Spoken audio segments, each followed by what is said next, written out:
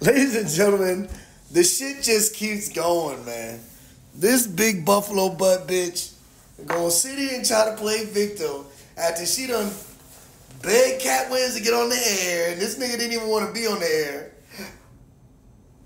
This buffalo barnyard animal, she gonna be like, he didn't have to say that about me. You attacked this dude.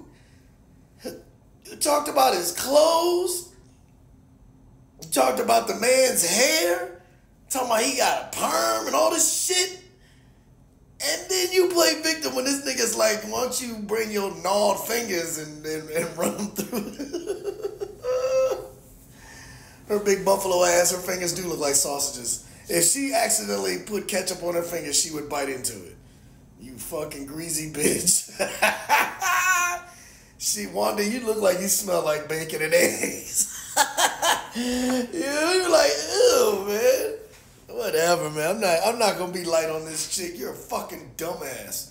Playing victim already, man. It like right after she did the interview, she's already playing victim when people, and then the people that follow her, y'all some fucking retards.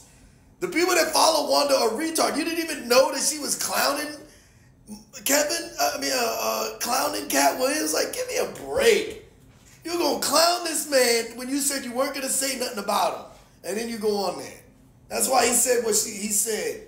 Her fucking bullshit ass jury on it. You behemoth. Don't play victim now. You too big to be playing victim.